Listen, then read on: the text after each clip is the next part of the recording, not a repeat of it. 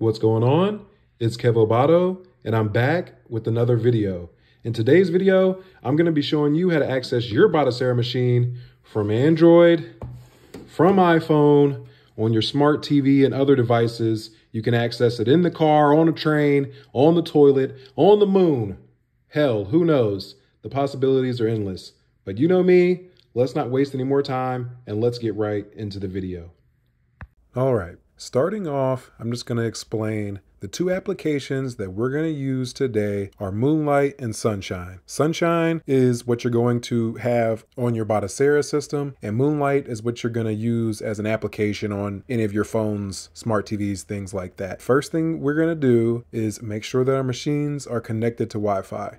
Also, in your network settings menu, it'll show your IP address, which you may need depending on how you go about connecting your machine. So very quickly, if you go into your Batocera menu, then you go down to network settings, boom. So the very top will be your IP address, and just make sure you're connected to the internet. And like I said, just remember where you can find that IP address because you may need it later depending on how you set up Sunshine. We're going to click F1 to go into the file manager. We're going to go up to applications, and we're going to open Xterm.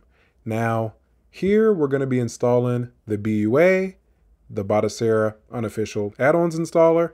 And if you already have the BUA, then you can skip. I'll have timestamps in the description. You can check those and just skip ahead. So now we're typing in the command. This command is going to install the BUA. This gives you access to all of the add-ons that the Notorious Fox has worked on. Shout out to him again. He's a legend. Right now, it's doing its thing. Oh, I don't know what it's doing. I'm just trusting it, you know? But anyways, really, shout out to the Notorious Fox. Once the BUA is done installing, you can type exit and then click enter, and it'll close the terminal. And then we can go up to File, close Window, and that'll close the file manager. So now what you're going to do is go over to Ports, and now you're going to have this icon here, the BUA, the Batocera Unofficial Add-ons Installer. So go ahead and click on that.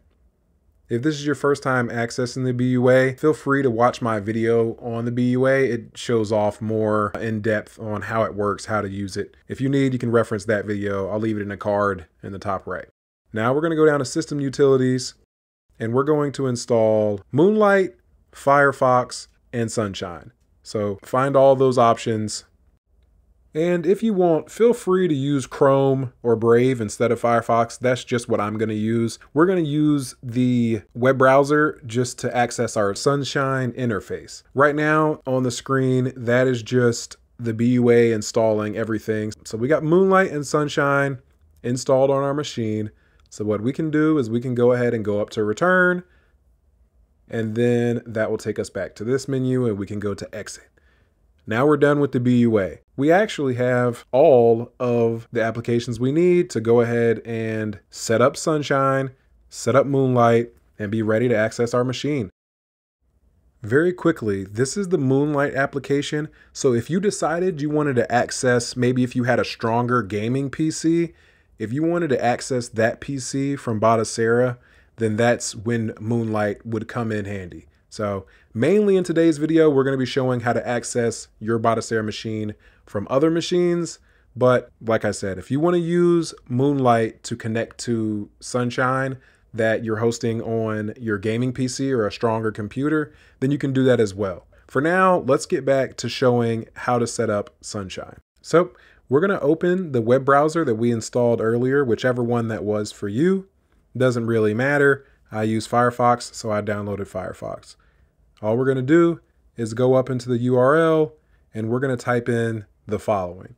Now, if you're using a web browser directly from your Batocera machine, then you can type in what I type in here now. If you're not, then you're going to need to type in something separate. I'll also leave that on the screen as well. But if you're using the machine locally, then you can type in host 47990. Then I'll leave it here, like I said. Then you'll have to say, hey, I accept the risk, and you'll be on this screen.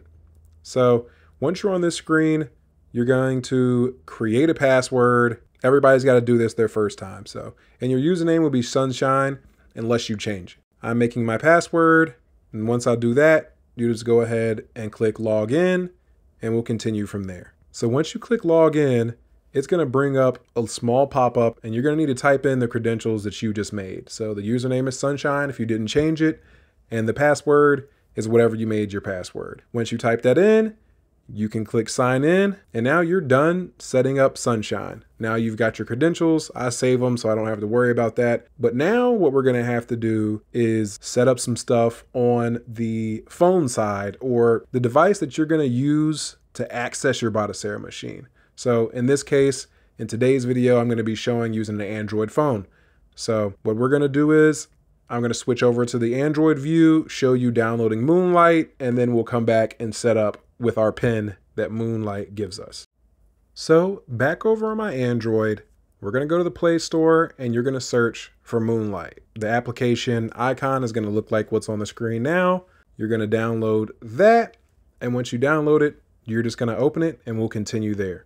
All right. So once you've downloaded and you open Moonlight, if both machines are on the same local network, then you should automatically see a pop-up. As you can see, it came up as Batocera, because I haven't renamed it or anything yet. As you can also see, it says pairing, and so there's a pin there.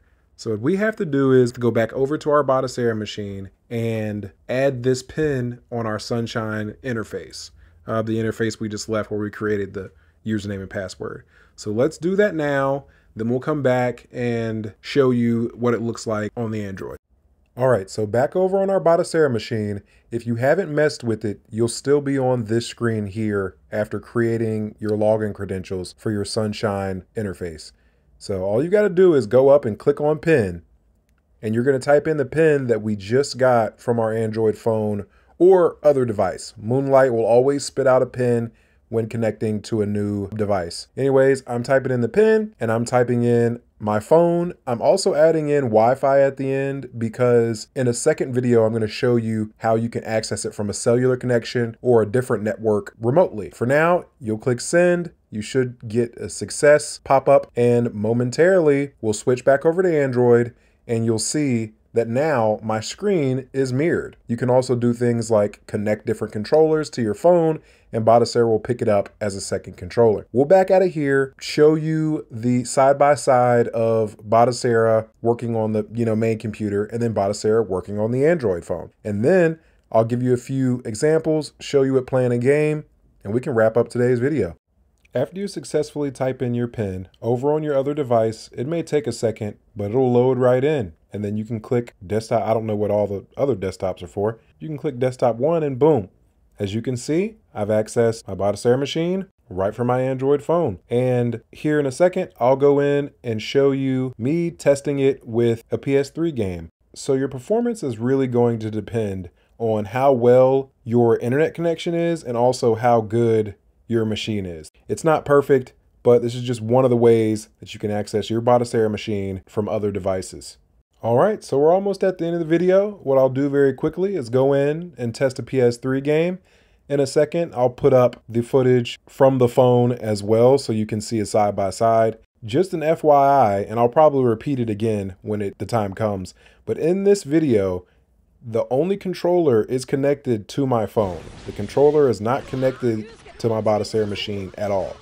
It's connected to my phone, and then through some wizard magic, Batocera picks it up as just the controller it is. Anyways, I'll let this play for just a second and we'll wrap up this video.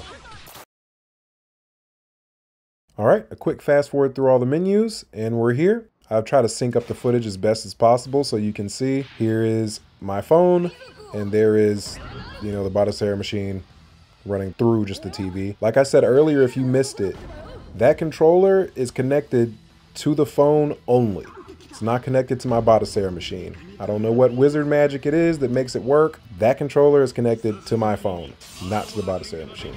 Anyways, this was just really to show you all that Moonlight and Sunshine do work so that you can play your Batocera machine from other devices. So any device that can download Moonlight, you can log in with your PIN on your Sunshine interface and connect and play. With that being said, I'll see you in the next video.